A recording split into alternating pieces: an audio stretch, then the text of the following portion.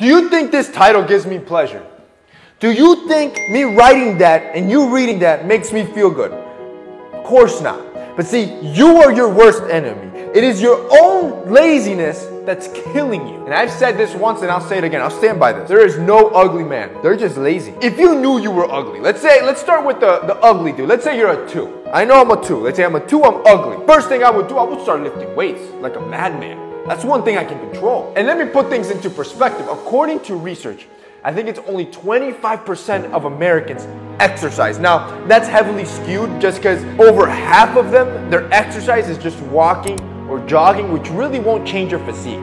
When it comes to weightlifting, that weightlift every day consistently, it's about 8%. And out of that 8%, you gotta assume at least half aren't actually training for progressive overload, watching what they're eating, like being meticulous. So that means you just making the active choice today, progressively overload, hop on a training program, eat the right things, control what you eat, already puts you in the top 10% of men in that section. Already with that singular decision. So if you were a 2 before, you're easily a 3-4 now with the 6-pack. Now I'm a 3-4, I'm still ugly.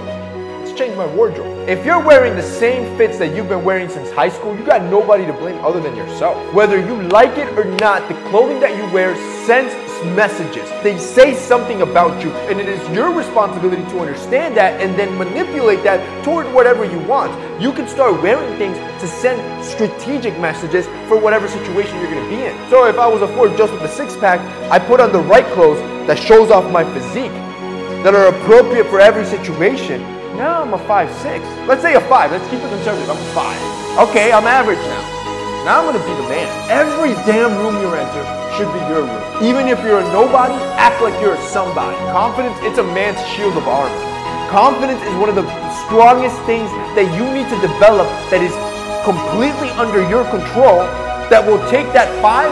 Let's say now I'm a 6. All right, now I'm getting into the upper high averages. I was a 2 a year or 2 ago. Now I'm a 6. Now I'm going to focus on my craft. Look at every high earner and the top 10% of their field. Lawyers, doctors, entrepreneurs, actors, YouTubers, influencers. Top 10% are the ones making all the money. The rest, they're doing nothing. Which means whatever field you're going to get into, you got to be the best at it. You got to focus on that craft. You got to enter that top 10%. That means sheer and utter focus, right? Forget about vanity. Forget about women. Forget about pornography. Forget about the pointless stuff that's not going to help you with that ultimate goal of being in the top 10% of whatever industry you want to penetrate. Take all that masculine energy that almost every 20-year-old wastes and focus it on your craft. I promise you, you're going to enter that 10%. So you were a 6 before, now you're a 7, 8. Right? Now you're a problem. This takes us to the last one. Develop your charm. See, you can still be a weirdo. You can still be a complete weird ass with money and a 6-pack. It won't matter. You need to get to this point, and the easiest way to develop this, you got to develop the art of small talk. You need to figure out how you can start conversations with people easily, and the only way you're going to do that is with practice. So I don't care how shy you are, I don't care how low your confidence is, now you practice. Now you go out, right? To the bars, to the bookstores, to the coffee shops, to the parks, to the malls. I don't care where you go. Talk to complete strangers for all I care. Make it a goal. Every day you're going to talk to a stranger. It could be about nothing, because that's the point. You're learning how to captivate people, how to storytell, how to have compelling conversation. And now you're charming.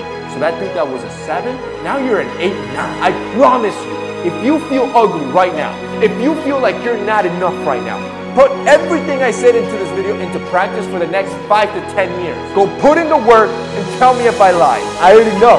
See, I already know most of you. I got you. Most of you tuned out.